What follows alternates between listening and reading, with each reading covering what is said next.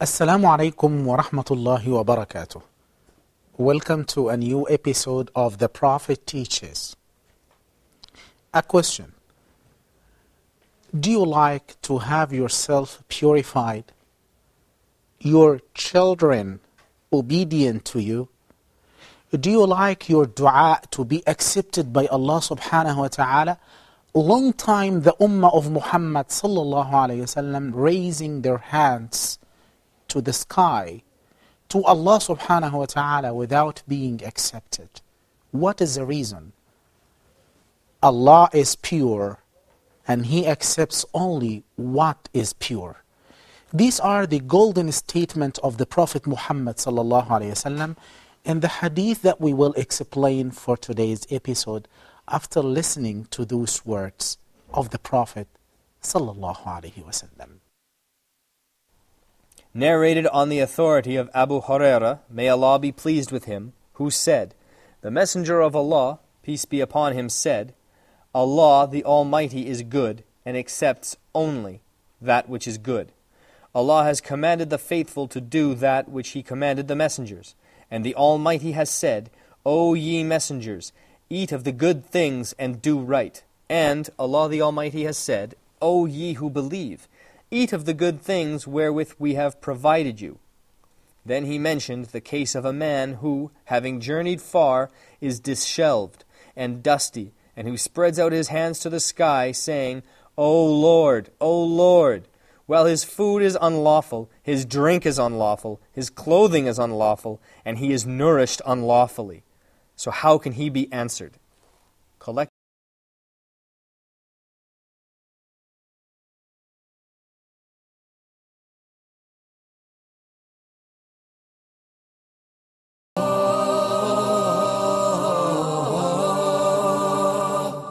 We need to strive to know the ruling of the Sharia on a particular incident. Why scholars had to put a lot of effort trying to figure out how to give the ruling on such topics and issues. Islam tells you to look good, to smell good. The reason of the recession was the collaboration between insurance companies and the banks. Some scholars, though, stated that it is permissible for you to insure because you're compelled to do this by the government, by law, but you're not allowed to benefit from the insurance policy.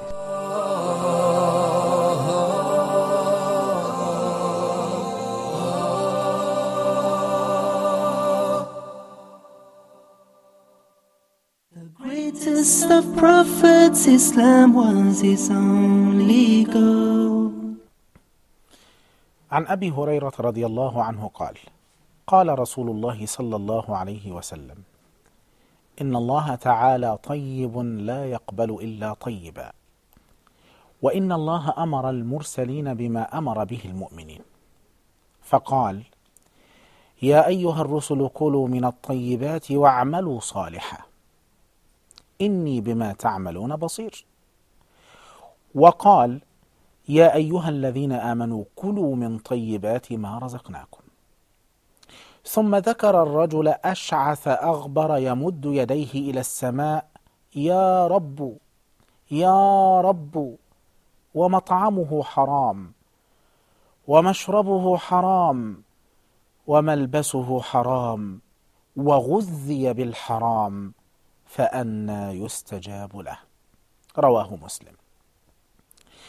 This is one of the basic ahadith of the Prophet sallallahu alaihi wasallam on purity. The Prophet sallallahu alaihi wasallam briefly is talking about the concept of how Allah accepts only the pure things. Because Allah is at-tayyib, Allah is the pure, the one who accepts everything which is pure. Then the Prophet sallallahu alaihi wasallam espoused that with a very prominent issue, which is the acceptance of dua.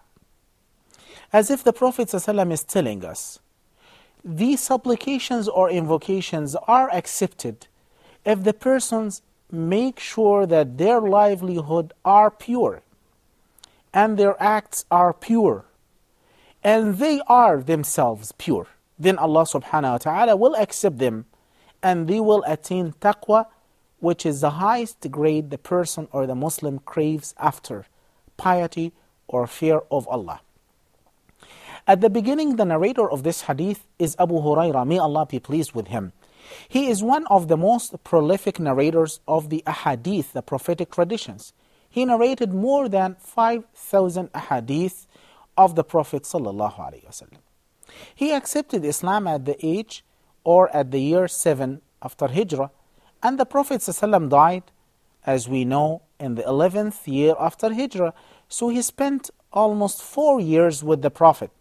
But he had a dedication to stay with the Messenger ﷺ in the mosque, receiving every single act and deed or saying the Prophet ﷺ has did or pronounced it. Some of the people, they accuse Abdullah or Abdul Rahman ibn Sakhr, the real name of Abu Hurairah, of fabricating a lot of ahadith of the Prophet ﷺ. By making statistics, it was found out that all the ahadith of Abu Hurairah, may Allah be pleased with him, were narrated on the 6 books of hadith, the book of Al-Bukhari, Muslim, An-Nasa'i, Abu Dawud, At-Tirmidhi, and Ibn Majah. Moreover, most of those ahadith were narrated by some other companions of the Prophet ﷺ. He, by himself, narrated almost 200 ahadith by himself. Those are the ahadith which were not shared by other companions. If you count how many days that he spent with the Prophet ﷺ during those 4 years, and you distribute them on the number of ahadith, you will find that he was narrating just 3 ahadith or even 2 every day. Abu Hurairah narrating everything about the Prophet. You can imagine if the Prophet just blinks his eyes, if he moves, if he makes takbir, if he stays, if he greets somebody, this is regarded as a hadith. So statistically and scientifically speaking, most of the ahadith of the Abu Hurairah, may Allah be pleased with him, were narrated by a great number of companions, and they are not an exaggeration of the number. Abu Hurairah, may Allah be pleased with him, explained that, and he said, I was a man who was dedicated to the Prophet ﷺ's companionship. The Ansar were very busy with their trade and business, or with their agriculture, and the Muhajirin, the immigrants, were busy with their business and transactions. But I dedicated most of the time to the Prophet ﷺ. He was invited by one of the rulers to recite some of the ahadith of the Prophet ﷺ, and later on, after 1 year, and that man, that ruler actually left somebody writing the ahadith of Abu Hurairah from behind a curtain. Later on in the next year, Abu Hurairah was invited to repeat the same ahadith, and he committed no mistakes. Abu Hurairah also wrote some of the prophetic traditions. In the Sahifa, which is very well known, the Sahifa of Hammam ibn Munabbih, he left it, and this is documented. All of these ahadith are found in the Musnad, the book of Imam Ahmad ibn Hanbal, may Allah be pleased with him. Let us now move to the hadith of the Prophet ﷺ. The first statement says, إِنَّ اللَّهَ تَعَالَى طَيِّبٌ لَا يَقْبَلُ إِلَّا طَيِّبًا. Allah is the pure. Allah is the holy. Allah is the Quddus, the one who is free from any deficiencies. He is the perfect, the one and only, who is worshipped, and He is the one which doesn't have any deficient attributes or qualities. Allah subhanahu wa ta'ala, due to that, He accepts only what is pure. Pure in terms of aqeedah, of belief. Pure in terms of the acts and deeds. Acts which are sincerely dedicated to Allah and following the sunnah of the Prophet ﷺ. Also, Allah accepted the sayings which are pure, the speech which is clean of any envy. Allah also accepts the hearts which are pure, crystal, doesn't have any hatred for the others. This is one of the basic conditions. The word tayyib in the Quran is mentioned in all of the facets and phases of man. Allah subhanahu wa ta'ala says about Himself, إِلَيْهِ يَصْعَدُ الْكَلِمُ الطَّيِّبُ وَالْعَمَلُ الصَّالِحُ يَرْفَعُهُ. To Allah is raised or uplifted the good, pure words. Allah is talking about the believers, saying, الذين تتوفاهم الملائكة طيبين. When they live their life, a life of purity, when their souls are taken by the angels, Allah is praising them and says, they are pure, welcome to the heavens and to the gardens of paradise. Salamun alaykum tibtum. These are the first words pronounced to the people of Jannah. They will be welcomed and they will be purified, because before entering the Jannah there is a qantara, there is a tunnel which Allah subhanahu wa ta'ala will stop all the believers to solve the problems that they have together, even after accountability, after the scale of good deeds and evil deeds. Allah will stop all the people to purify their hearts. So the people who are graded to the Jannah, the garden of paradise, they are not the people who are having hatred or envy in their hearts. They will have their hearts pure and clean before being admitted to the Jannah of Allah subhanahu wa ta'ala. Purity of charity is one of the most important things which are related to this hadith. Because a person cannot acquire his livelihood from an illegal means or money, and he spent that in the cause of Allah. The Messenger of Allah sallallahu alayhi wa sallam said in his authentic hadith, من تصدق بعدل تمرة من كسب طيب ولا يقبل الله إلا طيبا فإن الله يتقبلها بيمينه. Whoever spends a date's measure as an act of charity for the sake of Allah from pure means, and Allah only accepts the pure means and livelihood, Allah will receive it with His right hand, and He will multiply it for him for millions of hasanat, of good deeds. My dear brothers and sisters, there are a lot of people that they acquire their means of livelihood through illegal and unlawful means.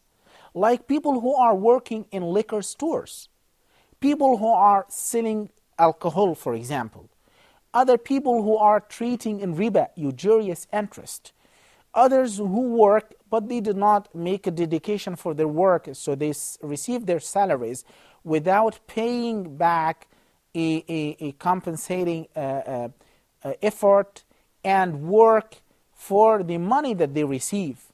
All of this is haram. All of this is not pure means that Allah subhanahu wa ta'ala praised and accepted.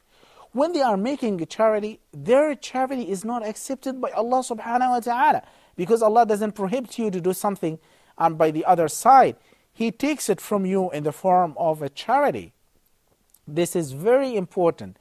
In Islam, the concept of money laundering, some of the people, they acquire their money through illegal means, like trafficking in drugs or doing things which are not accepted by Allah subhanahu wa ta'ala. And they start spending that money for the welfare of the community, for the welfare of the Muslim, for building masjids, for making prosperity and helping the needy and the wayfarer and also the poor.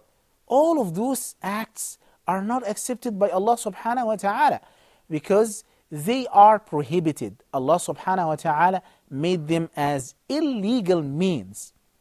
When you go through the stories of our Salaf, the stories of our ancestors and the companions of the Prophet ﷺ, you find amazing stories of how they were very meticulous in acquiring the livelihood in the way which is best and accepted by Allah subhanahu wa ta'ala. We will have a short break and then we will continue our discussion of the hadith. We ask Allah subhanahu wa ta'ala to purify our hearts, our souls, and our money and wealth and our children. Assalamu alaikum wa rahmatullahi.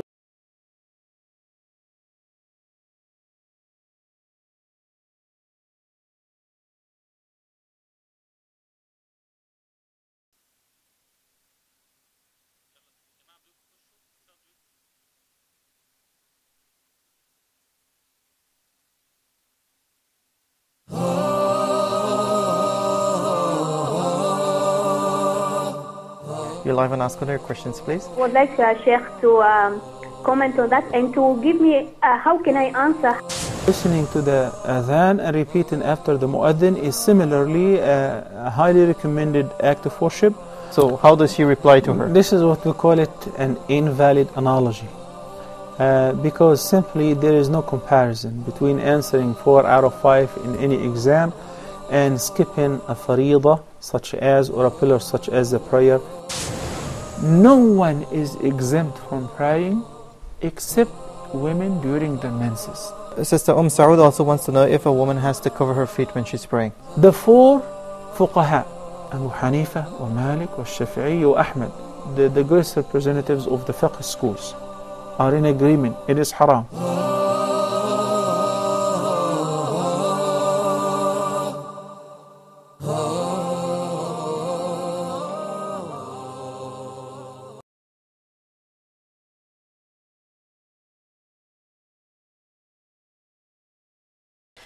Assalamu alaikum wa rahmatullahi wa barakatuh.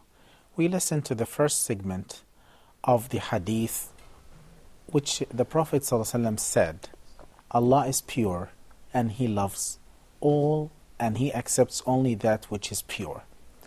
And this we have a discussion with some of the brothers here in the studio, some of the questions that may arise about this hadith. Have Brother Mahmoud and Brother Muhammad Yaqub, may Allah bless them and accept from them for attendance here, and you listen to the hadith. Yes. We'll start with Brother Muhammad. Have any questions? Bismillah ar-Rahman ar-Rahim. First of all, I want to thank you for your great speech. Jazakallah khair. God bless you. Second, I want to ask, I think, an important question. If someone is not pure, I mean his money is not from a halal source, will Allah subhanahu wa ta'ala accept his good deeds like pilgrimage, charity and so on, or is he exempted from this? Okay, so you mean some people, for example, when they think that as long as they are not pure or they are not acquiring their livelihood from pure means, legal earnings, so they are exempted from the obligatory deeds, because Allah will not accept in both ways. Yeah. No, according to the scholars, they said that a person is not exempted in this case, and he must do that. Yeah. And it's not sufficient for him to claim that he is not pure. And these are some of the pretexts of the shaitan, the Satan, that he insinuates in their hearts. They are requested by Allah subhanahu wa ta'ala to purify their money and their livelihood, and to spend of the pure and lawful means, but at the same time they should not give up, and they need to make repentance to Allah subhanahu wa ta'ala in this case. But he is afraid if he leave this forbidden source of money, maybe he will not find another source, another halal source. So I want you to give advice to those people. Yes, because this is a lack of certainty in Allah subhanahu wa ta'ala, and a lack of belief. Because Allah subhanahu said about Himself, إِنَّ اللَّهَ هُوَ الرَّزَّاقُ ذُو الْقُوَّةِ الْمَتِينَ. Allah is the real sustainer and provider for all humanity. He's the one gives them and spends on them day and night. So, the Prophet ﷺ said, according to the authentic hadith, إِنَّ رُوحَ الْقُدُسِ نَفَثَ فِي رُوعِي. Jibreel alayhi salam, the angel, inspired in my heart that, and he said, لَن تَمُوتَ نَفْسٌ حَتَّى تَسْتَوْفِيَ أَجَلَهَا وَرِزْقَهَا, that no soul will die until it will receive the whole of its provisions that Allah has destined for it. And it's a breath, the breath that the person takes, the drop of water that the person drinks, this is destined and known by Allah subhanahu wa ta'ala for him. So the Prophet ﷺ said, فَاتَّقُوا اللَّهَ وَأَجْمِلُوا فِي الطَّلَبِ. So fear Allah with regard to earning your livelihood, and be modest and be at ease. So some of the people, they rush into picking it here from here and there, and he does a lot of things to just make his livelihood. To gain money, just to gain money. Just to gain money, and he makes his orientation just for the sake of money. And he is the slave of dinar and dirham. He is a slave of money, he is a slave of dollar. His real master and real Lord is the money, the wealth. So the Prophet ﷺ said, فَاتَّقُوا اللَّهَ, fear Allah. And أَجْمِلُوا, make ijmal and talab, and be relaxed in taking the provisions of Allah. Because what is in the hands of Allah is never ever taken except through acts of obedience. So if you obey Allah subhanahu wa ta'ala. And the Messenger sallallahu alaihi wasallam said, if a person leaves something, abandons something, for the pleasure of Allah, seeking sincerely the pleasure of Allah, Allah will compensate with him things which are better. And it is in halal. So when you find somebody is a thief, for example, a person eating something which is haram, is actually, if he is patient, he is not smart, because if he is patient, Allah will provide him the same. But through illegal means, and we have stories about that from Ali ibn Abi Talib, for example, when he left the horse and he found it actually stolen by somebody, so he returned it back to the market and sold the same horse, and he said, you know, if you just were patient for a while, I would actually give it to you. That's right. So subhanAllah, some of the people, they are rushing and they are not patient in taking the provisions of Allah subhanahu wa ta'ala. So an advice for them is, it is better for you to minimize some of the luxurious life that you have, mainly for the pleasure of Allah subhanahu wa ta'ala, because this life is nothing. This life, you are going to leave it. It's a journey, a trip to Allah subhanahu wa ta'ala, and definitely you are going to be questioned before Allah. And it's very short. Very short. Yeah. So to be patient, that's one of the righteous companions, female companions. She used to tell her husband, fear Allah in the provisions that you bring in your in our house, because this is, you are responsible for providing it. We will be patient for the hunger in this life, but we will not be exactly. We will not be able to be patient for the great hunger and thirst on the day of judgment when we stand before Allah. That's why the wife also has a very positive rule for her husband when she finds him doing something haram, eating something which is not lawful, or acquiring his means from unlawful means. She needs to give him alert, to be patient, and give him advice regarding that. Sheikh, I want to ask, if I know that this person earns his money in a lawful way, is it permissible to me to eat with him or work with him?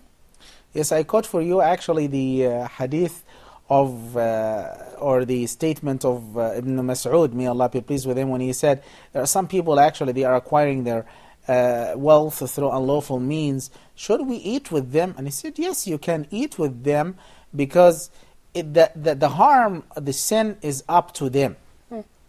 And you will enjoy it. You will enjoy, and they will be punished.